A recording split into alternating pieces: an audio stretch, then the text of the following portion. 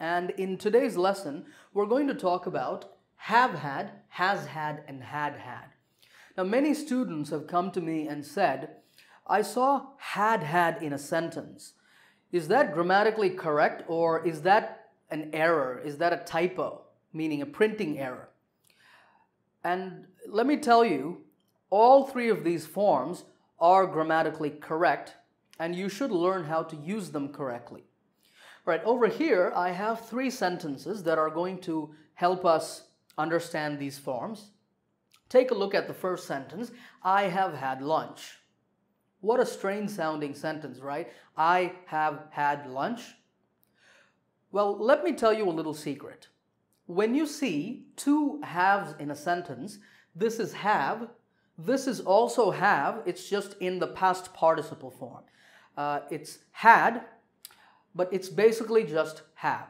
So when you see two haves in a sentence, then the first have and the second have different meanings. This first have is called a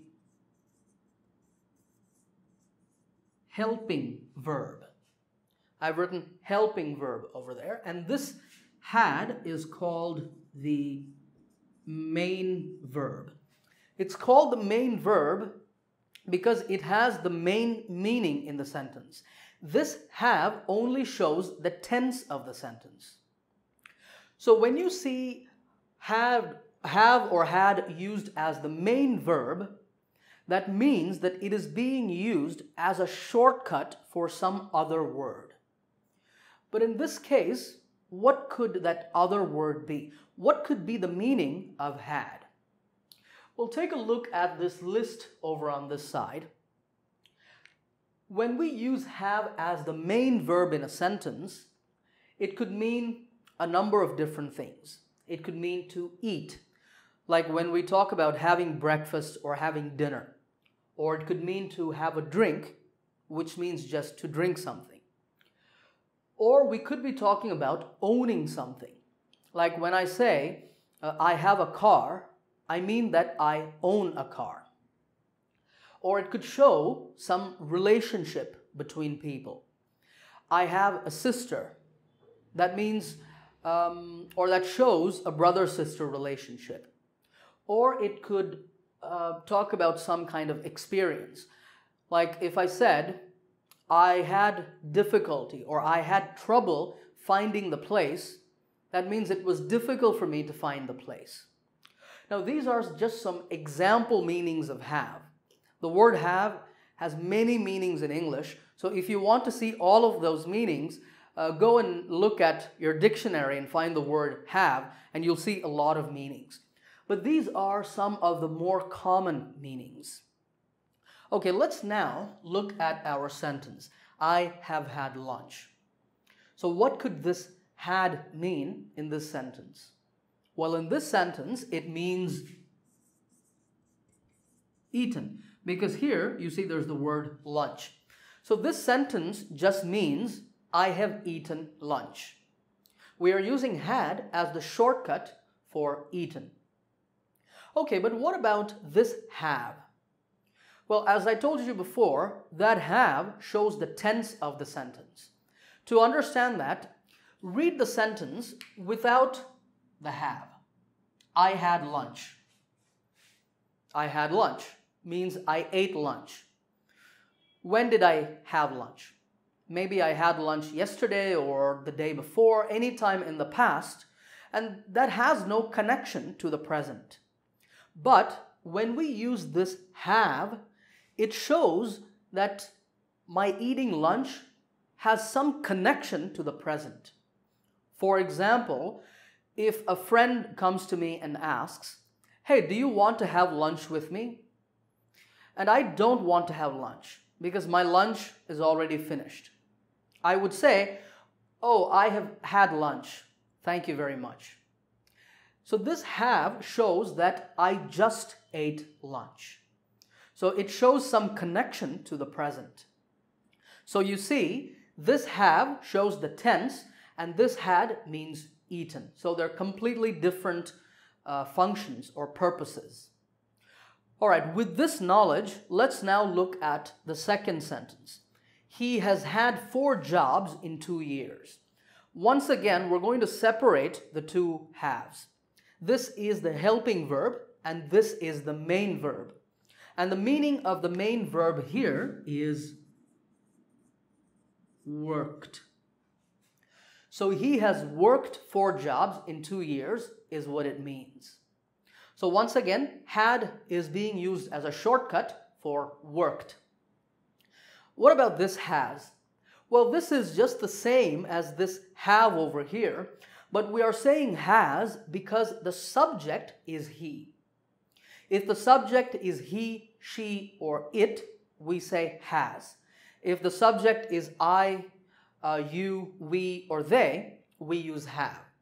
So if the subject here were I, this would be have.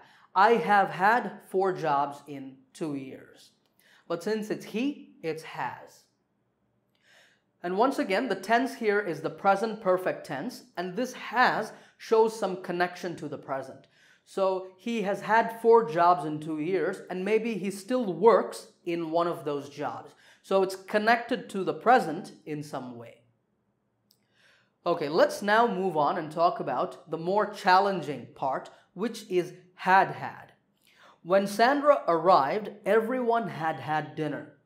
When you look at this sentence first, it might seem a little scary with 2 hads in it, but we have this tool of separating the 2 haves. So let's do that. This is a grammar had, and this is the main verb had. And this had means, once again, eaten. So when Sandra arrived, everyone had eaten dinner is the meaning. So one problem is now solved. But what about this had? Why are we using had over here? The reason for that is that this sentence does not have a connection with the present. It's talking completely about the past. But also notice that there are 2 actions in this sentence. There is arrived and there's also this had, which means eaten. So when we put had before one action, it shows that this action happened first and this action happened second. Down here, I have a timeline and I will show you the sentence on the timeline to make it easier for you to understand. Let's say that that's the future, this is now, and over on this side is the past. You see here that I have marked 2 actions in the past. Now from this sentence, which is the first action? Well, it's easy. This action is first because we've put the word had in front of it.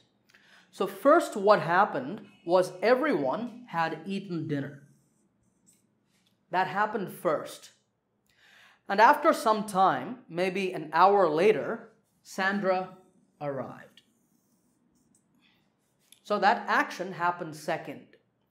So because of that, maybe Sandra did not get any food because there was no food left over.